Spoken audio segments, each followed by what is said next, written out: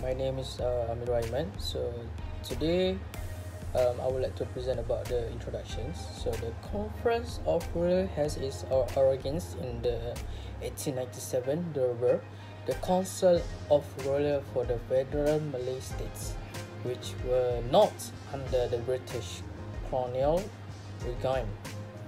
So the British playing the advisory role on only a very few administrative items and the full authorities to govern remaining with the Sultan of those states.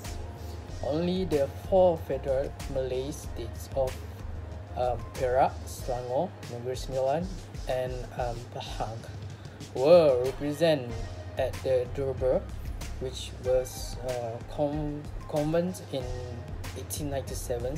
So the purpose of the Durbar, as described by Resident General Frank Swenterhams, was to bring home to the Malays in the most striking manner possible the reality of federation. So after World War II, a similar body called the Council of Sultan was constituted under the short-lived Malayan Unions. So that's all. Hello, my name is Muhammad Izam bin Nasrun, and I will continue for the introduction that Amir Aiman just presented just now. So the council comprise the governors of the union who act as president, the 9 rulers, and the chief secretary, attorney general, and financial secretary as the ex-official members. The sole functions of the council were to consider legislation related to Islam, function carried out by the subcommittee of the council. So comprising only the Muslims member and advise the governor of the union of the ruler of any state as necessary. So the first conference of rulers was convened on 31st August 1948. The year the British established the semi-autonomous Federation of Malaya, where it was attended by the rulers of all 9 Malay states. The Conference of Rulers continued after independence when it was formally. Hi, the objective is a principal function of the Conference of Rulers is the consultation that proves to the king on the appointment of a judge High Court of the High Court, the Court of Appeal, and the Federal Court. Furthermore, the appointment of the 4 office bearers, the judiciary, who are the Chief Justice, President of the Court of Appeal. So the background of Malay rulers: 9 of the states in Malaysia are constitutionally headed by the traditional Malay rulers, collective referred to as the Malay states. State constitutions limit eligibility for the thrones to male Malay Muslim of royal descent. 7 are hereditary monarchies based on agnatic primogeniture, which is Kedah, Kelantan, Johor, Perlis, Pahang, Selangor, and Terengganu. In Perak, the throne rotates among 3 branches of the royal family loosely based on agnatic seniority. One state, which is Negeri Sembilan, is an elective monarchy.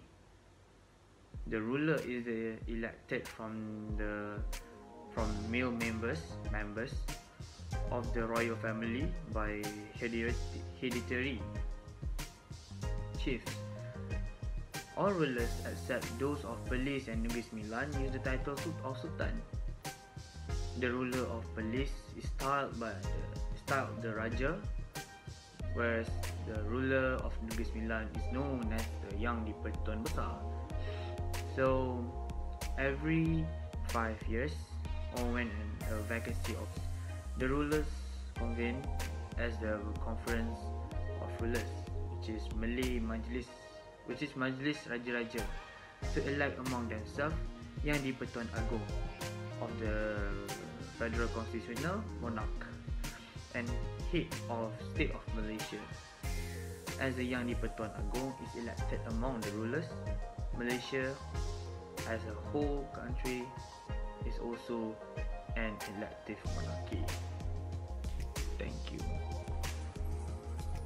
Hello, my name is Muhammad Izam bin Nasrun, and today I will explain about the roles and function of Malay rulers.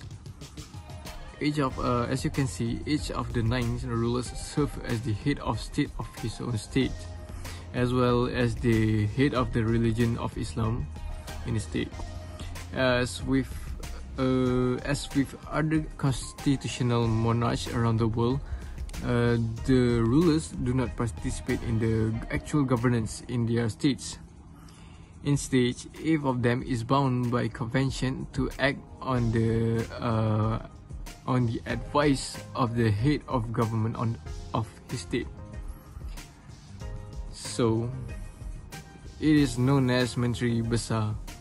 However, the ruler of each state has discretionary powers in appointing the Menteri Besar that commands a majority in the state legislative assembly and refusing dissolution of the state assembly when represented by the Menteri Besar. So, the powers of the monarch have been restricted over time, although there is a debate about the precise limits their powers. And the Yang di-Pertuan Agong is the federal head of state. Hi, Assalamualaikum and good evening. My name is Mama Azim bin Cemat from Diploma in Management student. Today, I want to explain my part, and my part is the roles of Yang di-Pertuan Agong. The Yang di-Pertuan Agong has a role in all 3 branches of the government, which are executive, legal and judiciary, as stipulated in the federal constitution. In the executive branch, His Majesty has the power to appoint the Prime Minister and to refuse a Prime Minister request to dissolve the Parliament. The Yang di-Pertuan Agong can also call a meeting with the Conference of Rulers concerned solely with the privileged position, humours and dignities of their Royal Highness. The Yang di-Pertuan Agong also has a significant role in appointing an Attorney General and Judge based on the advice of the Prime Minister.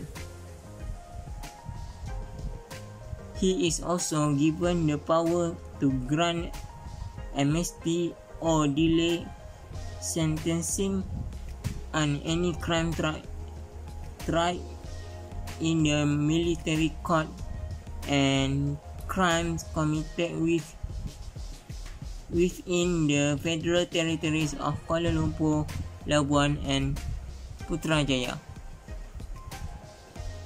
The Yang di-Pertuan Agong is also the Commander-in-Chief of the Armed Force, in addition to being the head of Islam in the 4 state rule by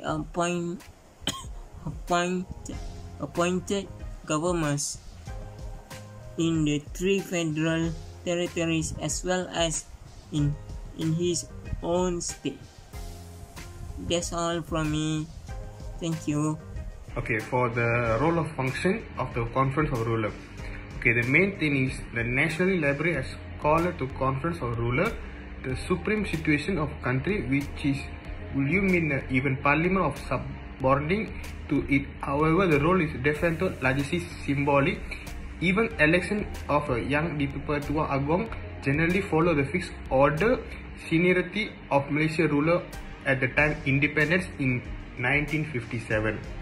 Okay, in policy making, the Conference of Ruler involved Yang Di-Pertuan Agong is constitutionally requiring consult with not only Prime Minister at the member conference, but also with the Menteri Besar is called Chief Minister of each state.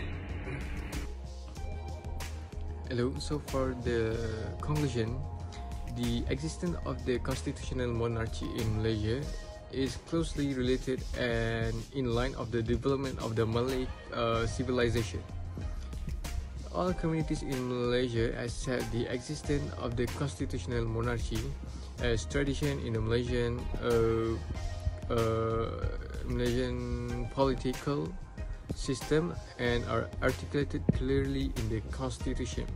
Thus, the kings need to scrap the perception that their subjects are only their slaves, while the people need to have a relationship view of the king as set in the constitution. Hence, the constitutional monarchy will be viewed valued more in the present and becomes more significant in the future. So that's all. Thank you.